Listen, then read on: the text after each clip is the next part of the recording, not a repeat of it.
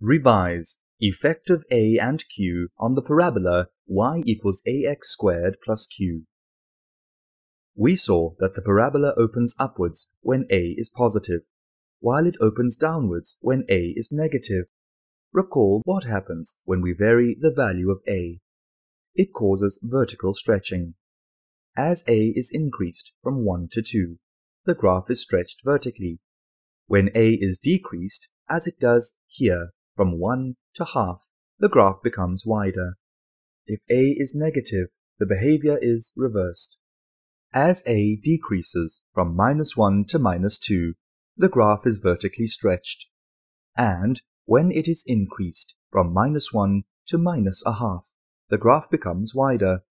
Also note, if a is greater than 0 and q is 0, the graph has a minimum turning point at 0, 0.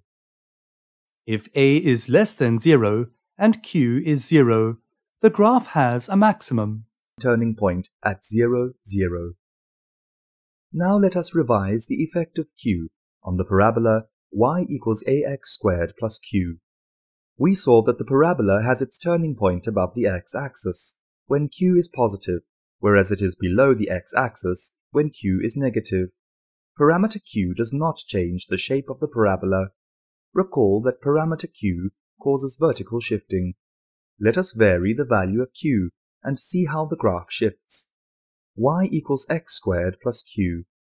When q increases from 0 to 1, that is to say by 1 unit, the graph shifts upwards by 1 unit. When q is decreased from 1 to 0, the graph shifts downwards again by 1 unit. The behavior is the same even when q is negative.